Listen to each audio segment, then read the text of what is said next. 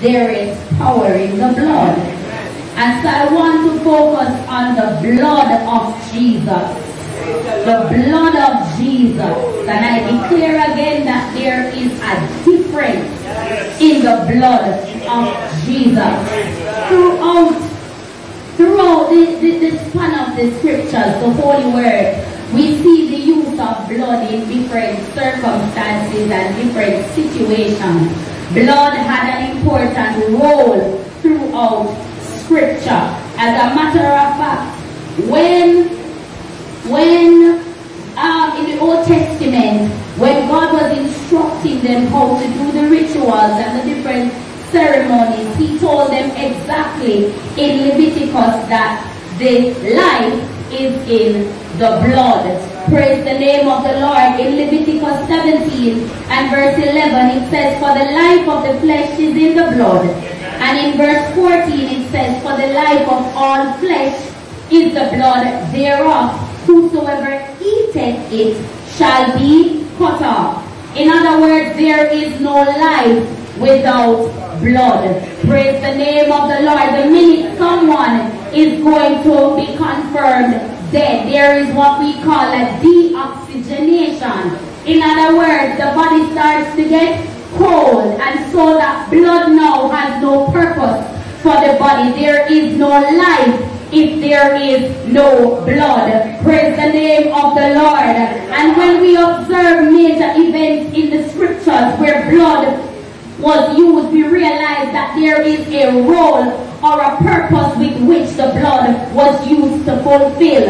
When God was making covenant with the children of Israel through Moses, Moses killed the ox and he sprinkled half of the blood on the children of Israel and the other half upon the altar. It was a symbolism of the seal of the covenant that God was establishing with Israel and himself. We praise the name of the Lord. Somebody bless the name of Jesus.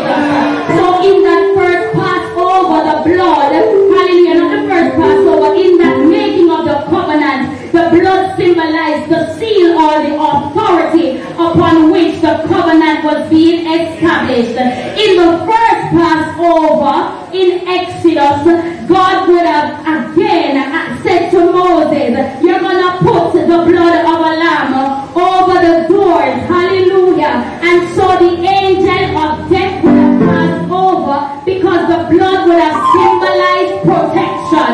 We bless the name of Jesus. And again, in the ceremony, on the Day of Atonement, or as it was called, the Yom Kippur, when the priest would go up to offer sacrifice on behalf of the 12 tribes of Israel, it said that he had to slaughter, whether goat, whether calf, whether dog, whatever it was, a perfect sacrifice, and that blood was sacrificed for the atonement of sin. There was no life without blood, and the blood symbolized a sacrifice for the sins of the world. But the thing that I recognize is that in all the situations, there was no blood that could have condemned and destroyed sin permanently. Somebody bless the name of Jesus. In every ceremony that the priest went into the sanctuary, it could only cover the sin, but it could not destroy it. We bless the name of Jesus. Let us go back a bit into Genesis, that the perfectness of the earth could not be recovered by goat's blood, because every year the priest had to renew the covenant. Somebody bless the name of Jesus. The sacrifice had to be done the right way. Praise the name of the Lord, under the right conditions. Bless the name of Jesus. Let me tell somebody who is not familiar with the way the sacrifice is done. This goat or this lamb or this ox or this calf has to be perfect. So you see how sometimes when animals are born with defects, you couldn't sacrifice that. You see how sometimes we would have what we call genetic variation, where you have one abandoned a little spot, you can't sacrifice that. If one foot is broken, you can't sacrifice that.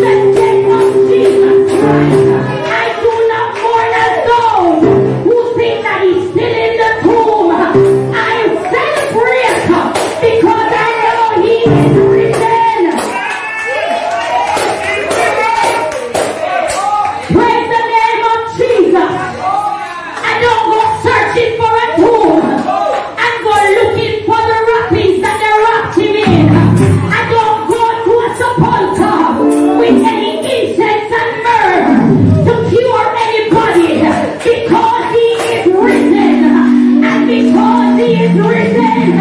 I got up with him, and my sins were crucified. Jesus. Praise the name of the Lord. This is not a funeral, this is a thanksgiving. Somebody bless the name of Jesus. When people die, we come and we mourn and we say a thanksgiving. And when we go and bury them, they're still buried. Two and our bodies stay down. But truly I can say it is a thanksgiving. Because there is no grave that can be a record that the body of Jesus still exists. Because on the third day, my Bible tells me that when Mary went to secure the body, the angel of the Lord met her in the tomb and said, what is it you come to seek? He has risen. Go and tell the disciples to meet him in Galilee, and he shall go before them. He shall appear unto them.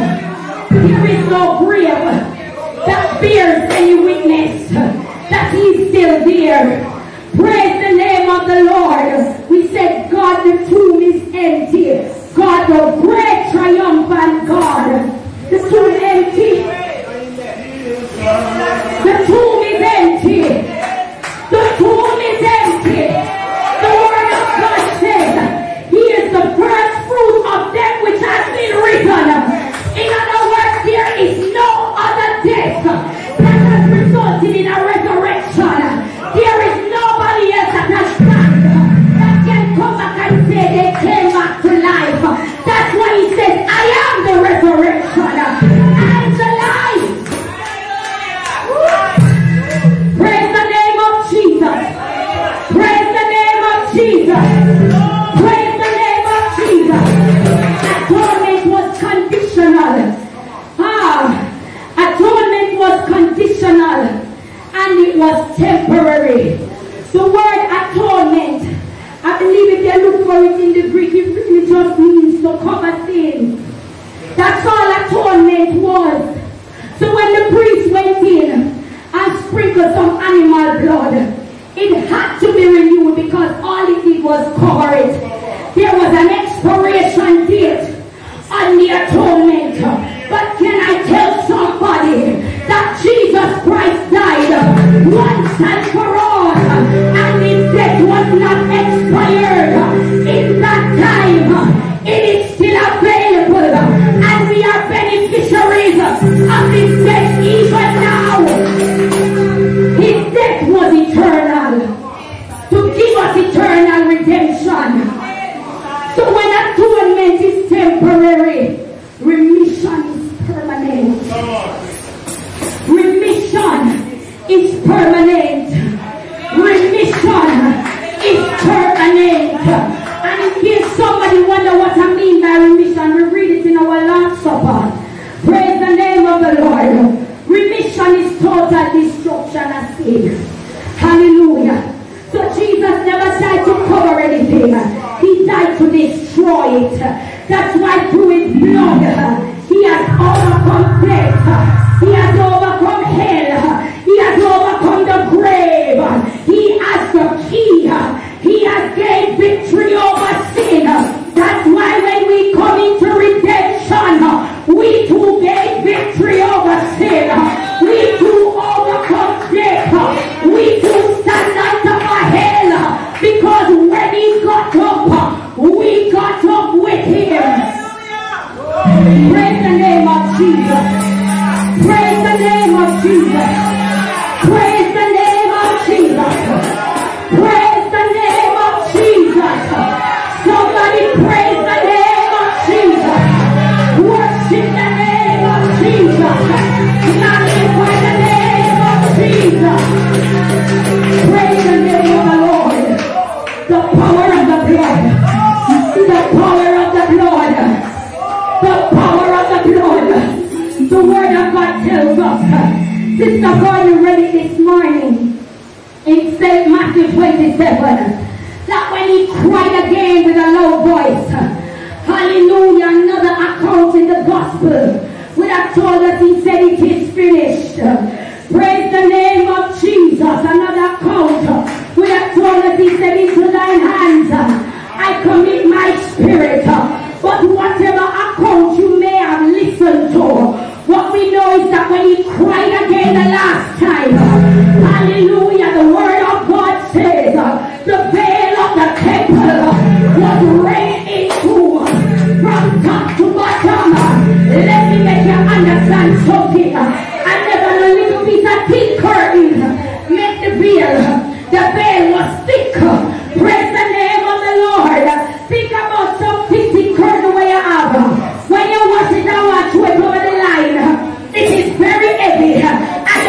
veil was thicker than that. So if the word of God tells me that when Jesus Christ died, the veil rent, not from bottom to top, but from top to bottom, we know that that must have been a divine act. Understand that the veil separated the outer courts from the inner courts, and only the high priest was able to enter beyond the veil. But when Jesus died, there was no longer separation. The veil was destroyed. The middle wall of partition had been torn down, and so there is no longer any reason for a high priest, because we have a high priest in Jesus Christ. Praise the name of the Lord. He became the high priest. He became the sacrifice. Oh, Jesus. He stepped into the holiest of all, once and for all. That's what the word of God says. He established permanent covenant between us and God. That's why when we pray now, we say we come in the name of Jesus. Because after he got up and transcended to heaven, the word says he seated at the right hand of his Father, making intercession for the saints. So there is power in the blood, because when I go, it is the blood of Jesus spread abroad in my heart, that when I make a request, God will satisfy it. God will honor the covenant made upon the blood of his Son. Don't for one think that because that was so weak, why he honors this covenant. Remember we say in the Old Testament, he established covenant between the children of Israel and himself. When Moses sprinkled the blood of the ox, when we go before the Lord, or we stand before the mercy seat, the power of the blood prevails. That when we inquire of him through his Son Jesus Christ, he has to honor his covenant. He has to honor his covenant. He has to honor his covenant. He has to honor his covenant. And I'm glad about the covenant this morning, because Isaiah would have prophesied it, that he would be wounded for my transgressions, he would be bruised for my iniquities.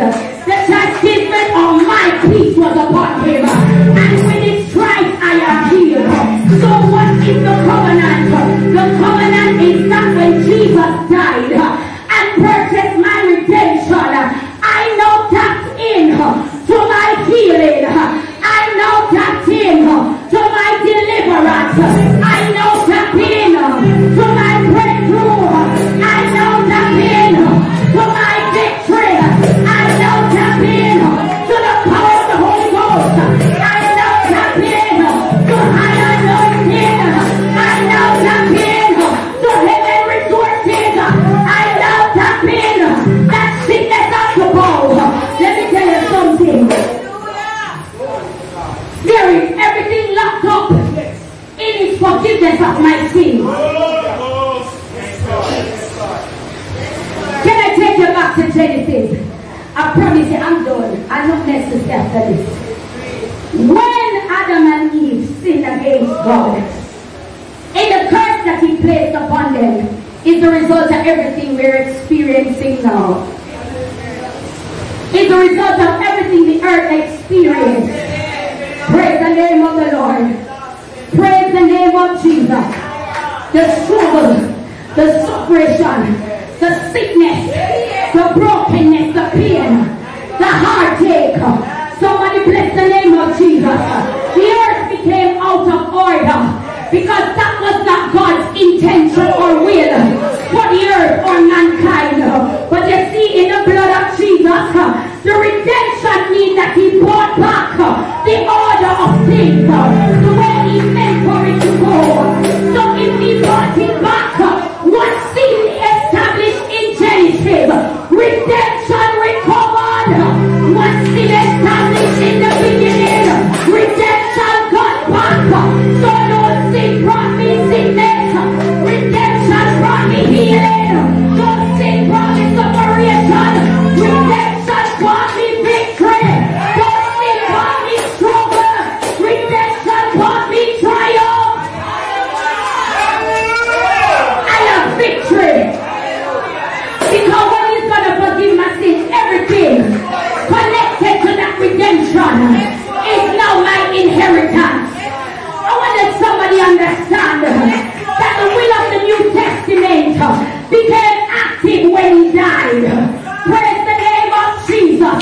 He said that whosoever believeth in him should not perish, but have everlasting life.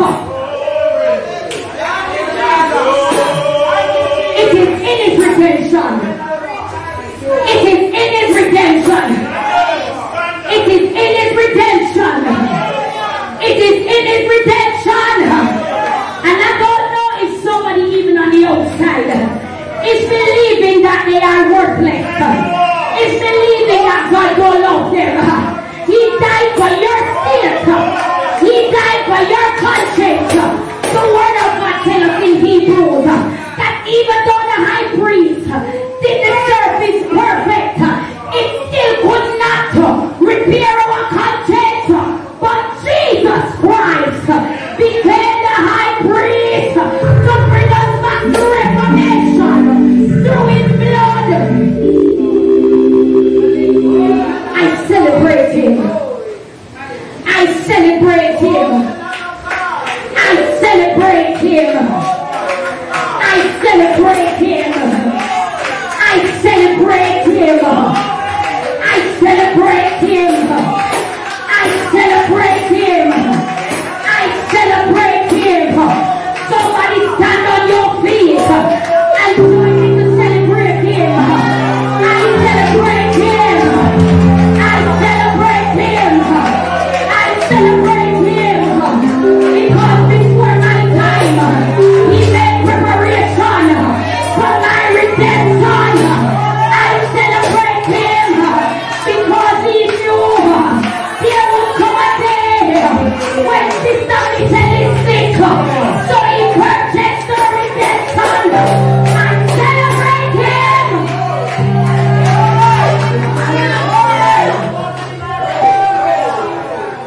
I might be up here with mixed emotions because I get the missionary is my mother. You're not trying to worry for rough. I always tell my sister she got the better part of life and she too go through a roughness with her. But I have a celebratory feeling in my heart because he died and I'm sure you're healing. So I do not mourn this morning like I don't know that is the God who raised Lazarus from our life in his hands. I said to her, I said, have you not seen God raised dead? You're not discouraged this week. And that's alright. I'm going to say that's alright, mommy. I said, shake it off now. I said, have you not seen God raised dead? I said, have you not seen God give the disciples power to tell a man, telling him, Jesus, get up. I said, speak life, man. We not clear no sickness. I said, because review. I said, it's your time. She said, no. I said, then what are you saying? Until then, we will speak the things that are not as though they were. We speak life. We speak life. And even now, I speak life. I speak life. Your sickness of over there is healing. There is a balm in Gilead. There is a balm in Gilead. There is a praise in this God. And I don't come up here and say it because I want you to feel like me a show face. When me a go through, me not afraid to say me a go through. But my faith is being tested. And I will not allow the enemy to win. I speak life. In the name of Jesus. In the name of Jesus. I said, come on, mommy, lift up your faith. I said, you believe for other people, believe for yourself. Because when David got through, the word said he encouraged. When David was on the run, he had to encourage himself. I said, speak over yourself. They put it down to one visitor, 1 hour per day. I said, you're going to learn how to speak over yourself. We can call you, but Patrick can done. So you're going to learn to speak over yourself. Brethren, the power of the blood of Jesus makes a difference. The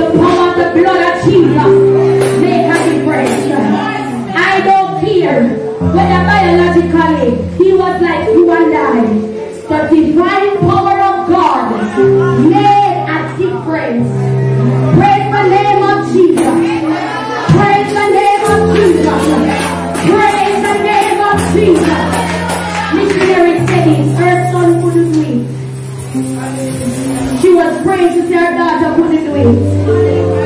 When maybe God come and say, no, say, Jody, your life will be here, but hallelujah. But he gave his son a life for many lives. A life for many lives. Jesus, he could have called the songwriter saying, 10,000 angels to destroy the world. When they came upon him in a Gethsemane, he said to his disciples, I could call for a legion of angels, but it must be fulfilled. The prophecy that was before, he did not come with sin in him. So he never needed to go and offer sacrifice like high priest. He became the sacrifice. The word of God says he redeemed us from the curse of the law by becoming a curse himself. What was the curse? To be crucified. Because it was a curse to be crucified. But he became a curse that you and I will be redeemed from the curse of the law. If that is not enough to give him thanks, I don't know what will, but I give him thanks this morning for his oh God, for his sacrifice. For his sacrifice. Hallelujah, that a day like this will come. He brother already, Sister Carleen, that when you wanted him at the time you wanted him, the blood still had power. That when you wanted him, Sister Crystal, the blood still had power.